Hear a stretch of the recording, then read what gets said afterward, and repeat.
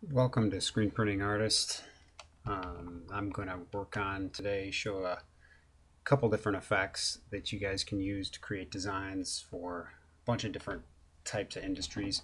One thing I want to mention right off the bat before I dive into the video is real excited to start a new course. So I'm starting a new course.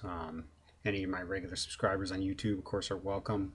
And bring your friends. So it's going to be Screen Printing Artist. I'll just to make it simple, I call it the Coreldraw 0 to 60 Boot Camp. It's geared more towards screen printers, and we're going to cover a lot of exciting stuff. If you want to learn more, go to screenprintingartist.com. So let's go ahead and start here. Let's go ahead and kick out. And what we're going to learn in this video, we're going to look at is a couple different things. One is a lot of people ask me where I get textures and different things that I do. A simple way to start with textures is to get public domain photos, completely royalty free, rights free. You can get them off of different public domain posted websites. This one is a digital pattern that I got from public domain photo, and I just converted it to grayscale and then I traced it. So I got some nice texture in there, and then I just took a public domain wood photo, compressed it like in my previous distress video, and created this distress pattern. So we use both of these in this video. Obviously this is for a boot camp, like a fitness boot camp. This is the logo that we're starting with. If I go to wireframe, you can see the pieces that are involved here. So this is their wireframe kind of logo, and we got this boot camp font that was just a stencil font that I tweaked a little bit, but I didn't do a whole lot. I just cut it a little bit cleaner on a couple pieces, but so that's already ready to go. So the things I'm going to show in this video are I want to get this into place and kind of move this over here, but then I really wanted to show how to do a chain border. Now a chain border is kind of a fun thing to do in Corel. It's kind of a cool effect, and it'll play off nice up this like camo pattern hopefully, and we're going to create a couple dog tags here real quick. So let's go ahead and get this rolling. You take this camo pattern. Now when you want to create a power clip, we're going to put this into my boot camp thing. So I want it to cut over, see where there isn't any letters. So that's a goal there, and you hold the shift key down, it'll slide. So you can kind of go here and you watch where it hits. See how it hits that M right there? So what I'm going to do is I Control Z, move it back, and then I'm going to slide here, hold the shift key, and then I right click on the mouse, and that duplicates it there. And what I'm going to do is I'm going to look at this. Once I get this other piece, I'm going to drag this over and do the same thing, right click there. And now this pattern is going to kind of, now you see how there's lines in between the pattern though? We don't really want those. I'm going to group them. So I select them all, I'm going to group them. I'm going to put it down. Control page down, so I put it behind everything, and then I'm going to go ahead and hit effects here, and we're going to go power clip, place inside frame. I'm using Coreldraw 7 on this video, and then you click and you place it inside the frame. But you'll notice if I zoom in here, you can say, oh, that's kind of cool. But you notice a couple things. One is, you see these lines here. I don't really want those lines, so I'm going to zoom in. I'm going to stay zoomed in. I'm going to hold the control key. I'm going to click into the power clip. So I click into the shape. Now it zooms me into the power clip. You can see where they overlap here. So there's that line cutting through the M. That's what I don't want. So I'm going to hold the control key down. I click into it. So I clicked into a child group. And now I can grab this child group handle. Let me zoom out so you can see that a little better. So when you click into a group, see if you click the whole group, then it's got all three pieces. But if I hold the control key, I can select just one piece of the group, right? And that's useful if I want to kind of move things around a little bit. Now I've got a little space to play here, and I kind of want to cut that line here. So I got maybe enough space in this child group to kind of move it over, and we'll see if it hits. Let me see if I can nudge it. I don't want to nudge the whole thing. I'm going to go in the child group here. Now hold the shift key. I'm going to nudge this over. I don't want to hit. See where that blue line with the O is? I don't want to hit that O. But what I can probably just do is grab this handle and make sure it's in the middle here. That way that line doesn't hit. And it won't affect the texture too much. And then I can kind of drag this one, hold the control key, drag this one, and kind of make this one fall into that gap too. And that way our power clip is going to be pretty clean here. Now if it looks like the texture isn't, it's too fat, you could shrink these, you could fit them a little tighter so you could have a little more texture in the letters, but I'm going to kind of let it go like it is now. So I just hit the control key and then I clicked off of the edge of my image. It zooms out of the power clip, and now here's my boot camp lettering right there with that kind of digital camo in it. So that's kind of cool. And then we have our logo here. Kind of move that up to the middle.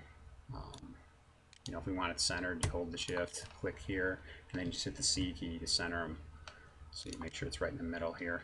And then I'm going to kind of bump it down so it overlaps a little bit. I just hold the shift key, nudge it down a little bit this way.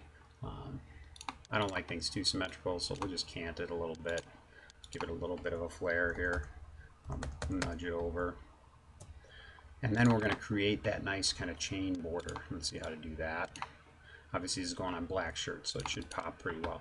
Now when you create this chain border, it's going to be a chain border for dog tags. Now there's different types of chains, right? There's anchor style chains, and there's the chains. Most dog tags have like a beaded chain to them. So it depends on if you wanted to be real accurate here, or if you wanted to create like an anchor chain. Now I'm just drawing this with a mouse. Some of you folks might you have a stylus pen that'd be a little friendlier.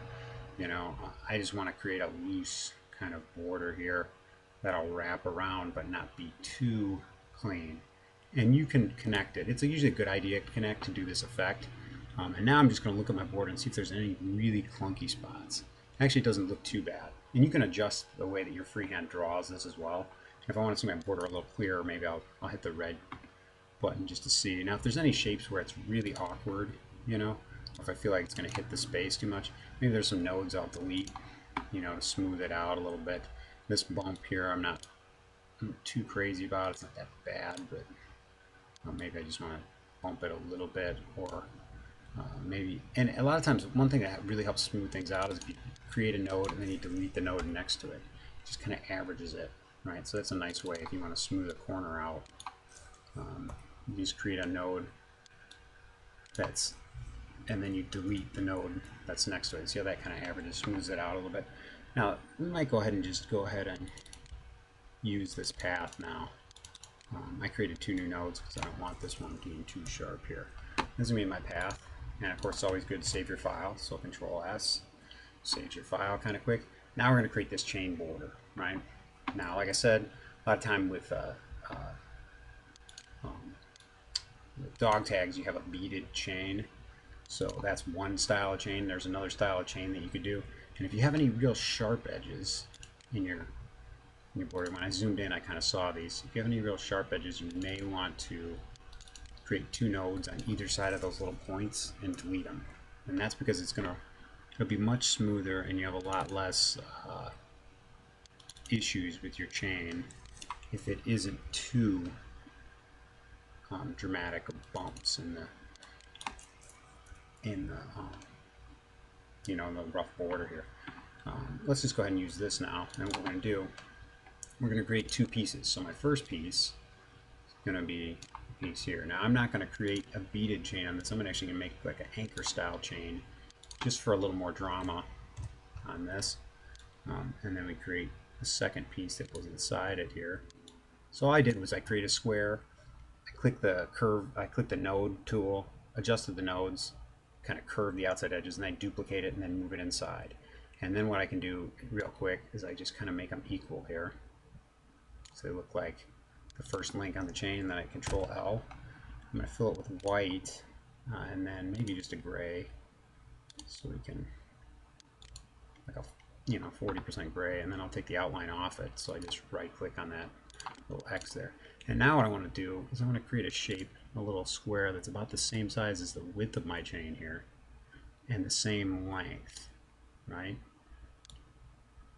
So say I make the same length, and then I hit the round tool, and I want that totally round on the sides. So you create like a, the sideways view of the chain right here. And then I'm going to hit same color. And you can see how that kind of creates the chain. Now what we do is I'm going to save my file, because anytime you blend in Corel, you can end up locking up your program. Basically any program where it's going to do a bunch of processing along a path, you got to be a little cautious. And I want this chain a little smaller, but I want it visible, right? Now, before I actually roll this around, I want to have my pieces actually separated. I want to separate them out. Okay, I just want to have them, I don't want to do it together too much, because I want them be able to turn on each other. So then I'm gonna click on this one, drag it, right click again. I got 2 chains now. And then I'm going to go down here. You're going to see a couple options here. I'm going to click on this option here. I'm going to go down and hit blend. And I'm going to click the first chain. I'm going to drag it to the second chain. And that creates a blend between the 2 chains. 20 steps. Doesn't matter how many steps at this point. And then you're going to go over here and you're going to you want to click the icon for new path right here. Sometimes I get confused in these because they're in different places than older versions of Corel, so I don't use them that often, so I still have to remind myself which is where. So I create new path, and what that does is it bonds this. So when your blend is selected, you click that new path, you click it, and then you go on the new path. And then you can use some of these other options, which are, I believe, under here, more blend options. You say blend along full path. That throws them all along this whole full path. And then you want to hit it one more time, and you go rotate all objects. And that actually rotates with the edge of the path, and you can kind of see how it's rotating here. Now right away I can see, this is probably going to be too large for what I want to do. So I want to kind of shrink these down so it's a little more of a smaller chain, right? And I'll adjust this one later. And now what I got to do is I have to up the steps of this, right? So you can see how it's rotated around. When I go here, I'm going to go ahead and hit my blend part of it. Now, I was clicking, when I adjusted all of them, I was adjusting the original ones. So you see when you click the original pieces that you started the blend with, it'll say control curve down here. And then this is the other control curve. So there's 2 control curves, and then there's the rest of the blended pieces. And if you click the rest of the blended pieces, then it shows you the blend up here in the property bar. The blend up here is, I want to up the numbers a lot. So I'm going to up the numbers, let's try 100, see how that goes. Pretty close, right? So we've got it here, and you say, oh, well, you know what, this looks a little weird. See how these are kind of leaning up? That's probably because one of my one of my original pieces, let's see what that is. One of them is probably, I'm guessing, let's see, have to find where the control curve is. One way to find the control curve, if you can't, I'm going to go wireframe mode here, is to just select in wireframe mode to find where they are. You select parts of your curve, just draw a marquee around, and then you can it'll show you where they're at, right? And so here's your marquee right here, and here's where your 2 control curves are. So I'm going to go back to enhance mode here so I can see them. Click here. I'm going to click my one. I'm going to click my other one. See now this side, the control curve. See how they're tilting? I don't want them tilting like that because that looks weird. So I'm going to zoom in.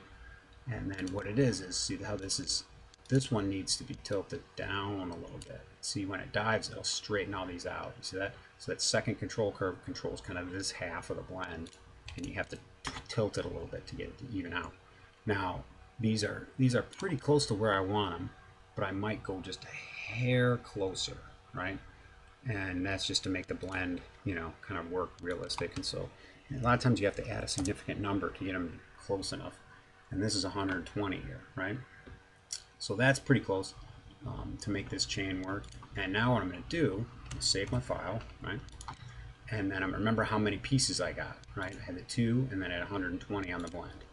And what I'm going to do now to keep things simple, so I'm going to click in. I'm going to hold the control key and click in on this path, and it'll say control curve down here. I'm going to control C, control V, and that created a duplicate of the curve, and I pasted it on top. Okay. That's just easier because then I can leave this bottom piece on a blend, and I create this top piece on a blend, right? And now I'm going to take this piece right here, and I'm going to resize it because I want to match that chain right there. Let's see that, kind of match that chain. I'm going to take the piece off of it. I just want to make sure that's going to fit and actually look like a chain. So it looks pretty good. It's pretty good there. Okay, and so I'll go ahead and zoom out here. I'm going to take this now, and I'm going to go drag it over, right click, and then we've got this as a blend. Click my blend tool, blend, drag it over. This time, since we know how many we got to do, I'm going to go ahead and do 120 at the get-go. I'm going to say 120, hit the enter key, and then I go over here, hit new path, and since I copied it, it's going to go on the path on top, so it just fits it right on there. And then what I'm going to do is hit these 2 keys again. I'm going to go blend options, right? I'm going to go blend along full path, and then I'm going to click here, and I'm going to say rotate all objects. boom, and then it put them in place, right? Now a couple things, right? To make this chain really kind of fly here, you're going to notice obviously it's not lined in the right spot on here. You see how it's tilted like the other one was? So I'm assuming it's going to put them in roughly the same spot. So it did. So I can rotate it this way. But now what I'm going to do, all right, is not only rotate it, but I'm going to push it a little bit over on this path, right? I'm going to push it over. And see how I push the other ones over? And I'm going to push this one over. Okay, so I'm going to, and since it kind of overlapped that other one, I'm going to undo it twice. Okay, and then I'm going to grab both of these. Hold the shift key down. Grab them both, and then slide them both over enough that, here, let me nudge them over here. Slide them over. Come on, boys. Let's work here. Click one, slide it over. Good. Now click this one, slide it over here. There. So I had to click them a little bit separately, but you get the idea, right? It's going to kind of angle it so it lines up in the right way. Now what we're going to do is make sure this blended path here, control page up, right? And then what I'm going to do is I'm going to go ahead and control K now that I got in the right position. And I break it apart. So what I have then is I have three separate pieces. I have the path that it's on, I have the group of all the 120 objects, and then I have the two original objects as separate pieces. So that's why I'm gonna go ahead and get rid of my path. Don't need that anymore. I'm gonna take this one, since it's a little out of position, I'm gonna move that up, just straighten it. I'm gonna find my other one, I'm gonna hit this one, and then I'm gonna hit all of them so that I got 120 objects plus the other two. I'm going to group them all, right? And then I'm going to shift and page up. And then I'm going to put a little outline on this right here. This outline I'll probably make a pretty small outline. I want to put it to the back of it. I don't want to cut in too much. Make a black outline to the back. And you'll see that's actually so it'll overlap and make this look like a chain. And I'm going to click this. I'm going to drag it down here and drop it to this. I'm going to right click. Let's see if I can do it here. So right click on this, drag it down, and then say copy outline here. And then copy outline here. This blank group on path. I'm going to right click. Let's go ahead and break this other compartment. Sometimes it gets a little quirky on paths, so I'm going to go ahead and control K, break that apart, get rid of my other path, delete, and then I'm going to take this as a path of all 120 objects. If these two are not, these are the original ones, so they're separate. And then when I right click here and I say copy outline here, it should copy fill outline to the group. And that'll do all of them, right? So we got that, and then I select these two, group them all, and then you've got this chain that goes all the way around your image, right? Which is kind of a cool look. So you got this chain that is really stretched all the way around. Now you could do this where the chain is more spread out than that, and where the links aren't quite as tight, that we wouldn't have as much of a tread look to it. That effect, you would just put in less steps, you know. If you didn't like this look, you could zoom it back, go all the way back to when it was, I just control Z a bunch of times, go all the way back. And what we do is when you have them both as pieces, you can click in here on your path, right? If you want more of a distance to it, you would just take some out, you know, go down to 100 again, right? Where these just barely overlap, and then you could come here, get this control rectangle of this one, and just make it so it barely overlaps the two chains, right? And that might give you more of a, so you can kind of play with this, right? To make it look like, okay, this will actually make it look like a looser chain, and you kind of see how that plays out here.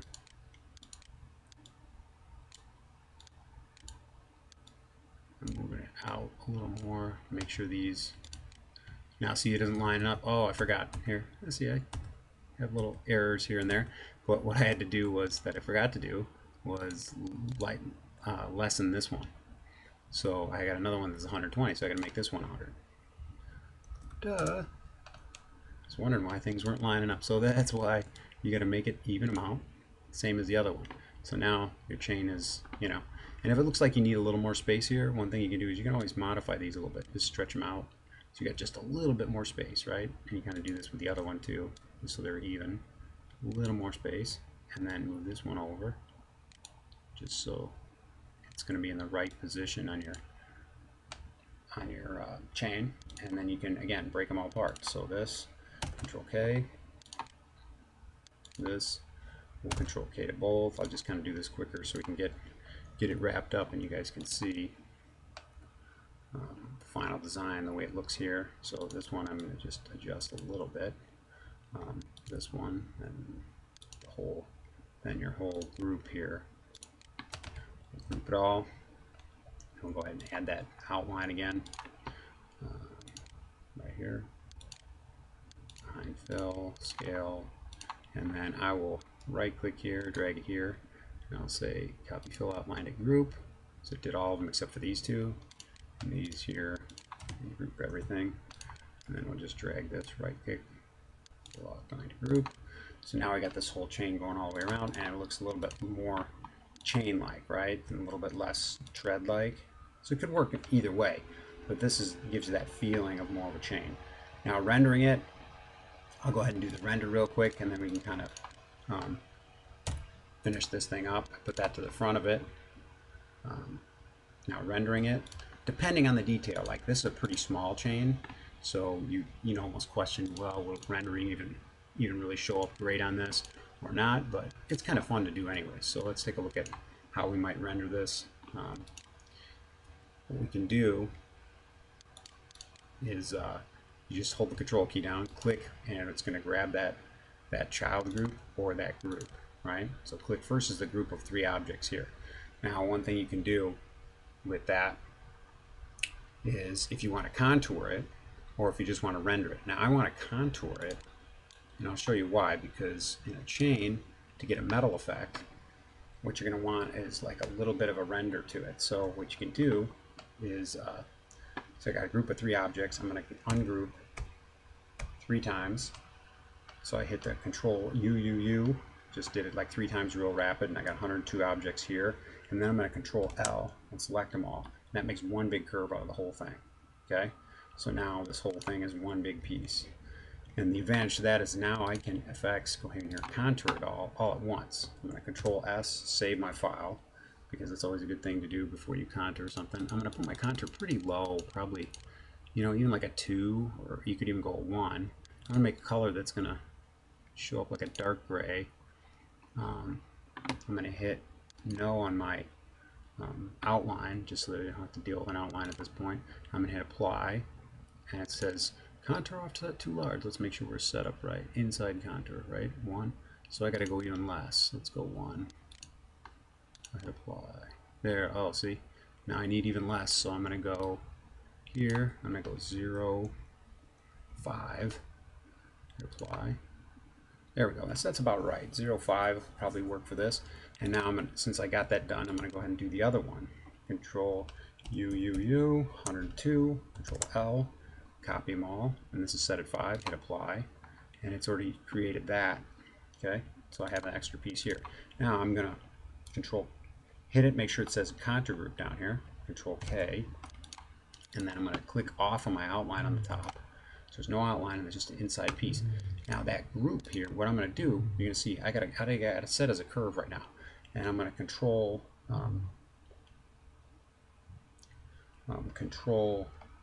K to kind of break it apart, and then Control G, so that'll give me 102 objects. Now this other one you may not be able to do that with quickly, so that's a little bit of a trick here.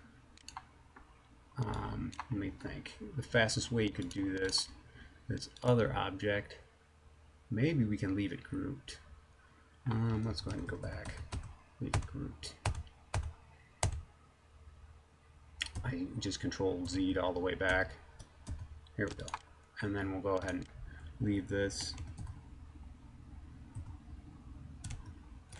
group it.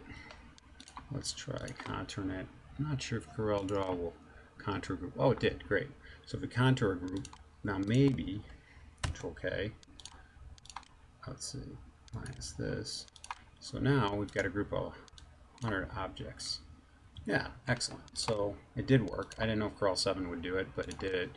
So I can control it, ungroup everything, and then just regroup it. So it's one group of 102, and then I apply this, and then extract it. So now I've got this piece here. I want to leave the outline in the outer groups, but not on the inside one. So I've created this inside contour, right? That inside contour now, what I can do, you'll see this, I'm going to hold the control key, go to child curve on it. I'm going to go ahead and render this as a fountain fill. You can see here, I'm going to do it like, I want the middle here, but I want to create a little bit of like a metal fill, right? So I'm going to do this, and then I'll move this one over, and then move right here. And then this one, I'm going to change the render to this. So I got kind of a metal piece in the middle. And so I'm going to say OK. I'm going to say OK again. So now I've got this render right here. And what I want to do now is I'm going to kind of move it just a little bit so the ends are off the edges, right? And then what we can do is you can put the highlight where you want it. You can put the highlight where you want it, and you want to put it so that the highlight actually goes where the chain isn't. So this way. And what you can do now is you can just drag this over here, and you can just say let go and say copy fill outline to group, and it's going to render a whole chain like that, right? And then you can kind of drag this and go here and let go. Let's see if I can get it here.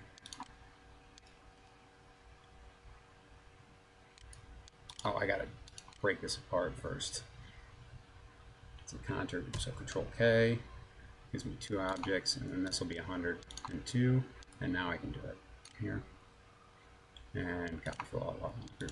And so now it gives me that whole thing. And now if I zoom out, you can see that the advantage to this is now the whole chain is rendered all the way around. And now I can save it. Right, and we can finish this up, make a couple dog tags, and when you're done, you can show this to your client. You know, dog tags don't have to be complicated. We can just create a little piece here. Forgive me, Army people. I wasn't in the fort, but I wasn't in the service, so I am not an expert on how to make perfect dog tags, but I'm just going to throw a couple together, so just forgive me if I didn't get them right. That's just for a boot camp. I do have a lot of respect for the military, so forgive me here on this, but because I know that there's a certain way to do them. I'm sure that I may not be doing completely accurate, but we just got to get this rendered for our client. So I'm going to put this kind of here, kind of make them look metallic, and I can drag it over, make this one look metallic, fill here, and then kind of create a secondary fill there, overlap it, I put it down one, and then I kind of monkey the fill around a little bit on it, right, just so it, you know, switches position. Doesn't match up exactly with the other one. Same thing, right click, put it down one, align it just with the C key, and then I group them. Group, and group, and then kind of tilt them. But first I'm going to, you know, kind of here hold the control key, kind of make it go straight, because I want to type out, you know, I might do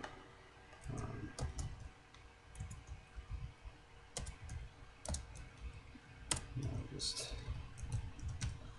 fitness on one, and then camp on the other. Um, and then we'll just make it, you know, like a, want like kind of a font that looks like it's typed on there. It's probably a typewriter font we could use that be more accurate. Actually, let's look real quick. Usually it's Cooper or something. I think there's a typewriter font under C somewhere. Let's see if it's Courier. Yes, Courier New, that's it. So it looks like it's typed on there with a typewriter. That usually has a good look for this. And the subtotal, have that up here. Fitness, you can make it a little smaller. This. C key, take this one, same thing, kind of rendered this way, and then boot camp, click them, drag them over. It's there. Okay, again, hit the C key.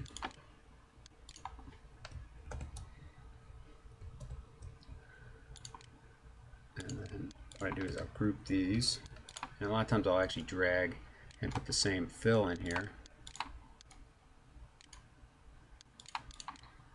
And then what you can do is you can copy this, Control D, and then Control page down 1, and then you bump it twice, and then you fill it black, just to make it stand out a little bit. Same thing here. Group these, kind of drag this over, copy fill, and then same sort of thing. Control D, Control page down, bump it twice, hit it with the fill here. And you can also Control D again, bump it twice up top, and then hit it with white. And that'll kind of make it look like it's punched into there a little bit. I can do the same thing with the bottom one here. And if the legibility gets to be a problem on your font, you can see I clicked the wrong one. I gotta click, select them both, and then hold Shift, deselect it to get the bottom one. Control D, up, up, up, up, and then hit white. And if your legibility gets too rough here, you can always kind of add just a little hairline to it, right? Just to make sure the legibility doesn't get lost. And then I'm going to save this, group it, back out here, and then right click, got your dog tag right there. And then this way, probably do it this way so it reads the opposite, get it this way. Put total fitness on top, Shift, page up, and then last thing we want to do is we're going to intersect this chain with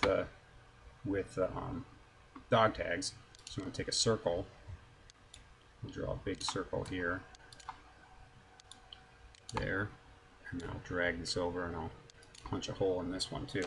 Now this is a little weird because we actually want the chain to go through this. So what we can do in this case is I can kind of ungroup these, Control ungroup, and then I'll duplicate this, Control D, duplicate it twice, and then I'll take the top one, hit the bottom piece. Oh, this is grouped still, isn't it? Yep. Control ungroup, Control U ungroups it. So now I should have two separate pieces. Yeah. And so this one, hold the Shift key, click this one, Control L, and then you hit your inside one, and the bottom one, Control L, and now you can see the chain through it, right? So same thing here, ungroup it, duplicate this one extra time, Control L, and then you're this one with the bottom one, Control L, and then you have your chain come through. So I want the chain to actually come through here, right? And so to do that, probably the easiest, fastest way, there's a little bit of cheat, but is to just take both of these pieces that are below. I'll save my file before I do this, and group them both, right? And if that doesn't work, well, it looks like I just grouped a piece of it. So that doesn't work. What I can do, here, let me zoom in here real quick. Make sure I have all my pieces selected. This one, hold the Shift key, 2, 3, and 4. And then now I can group it. When I group all of these, I'm going to come back out, and essentially what I'm going to do is I'm going to duplicate this, like Control D, and then I'm going to go Shift, page up, and I throw the chain on top. But all I really want is a piece that I'm going to have this going through here, and I'm going to have it punching out from about here, right here, to over and through this one and cutting out here. So all I need is this piece of chain right here that goes in front. And I don't need a part here, and I don't need a part here, and I don't need the whole thing going around. So what I can do to cut it out real quick is I'm just going to create a shape right here, like this, and then I'll just create another shape over here and over here, and then I just double click in with the freehand tool, and then I double click this, convert them all to curves, and then I'm just going to pull this over like this. I'm going to pull this shape over like this, create this whole kind of illusion here. And this is just kind of a quick way to cheat this a little bit. And then I'm just going to take this inside chain right here, and I'm going to hit Effects, I'm going to hit Power Quit, Place Inside Frame. I'm going to throw it inside this frame, and then you see it went inside this frame here, and then I just turn this frame's outline off, right? And then I made it look like the chain, which is going to be duplicated on top, kind of goes through my boot camp sign right here. And that's pretty much wrapped up. And then you can take this, kind of distress filter here. You want to distress it a little bit, kind of roll it on top, make it look a little gritty. I just make like 4 or 5 of them, making it look a little rough. Maybe you don't want to distress your chain. Maybe you just want to distress the boot camp pieces. So I group that. I go down, shift page down, and then I just put my boot camp in the background, shift page down. Oops, I got to do the background of that, shift page down, and then you can see it's just distressing my boot camp and not the chain. So that's a quick way to make a chain border, a couple of dog tags, actually make it look like they're woven in, and hopefully it gives you some ideas. And again, don't forget to check out screenprintingartist.com, and you can see some of my cool courses that are coming up. The first one's going to be the Coreldraw Bootcamp, and I'm really excited to have you guys join in.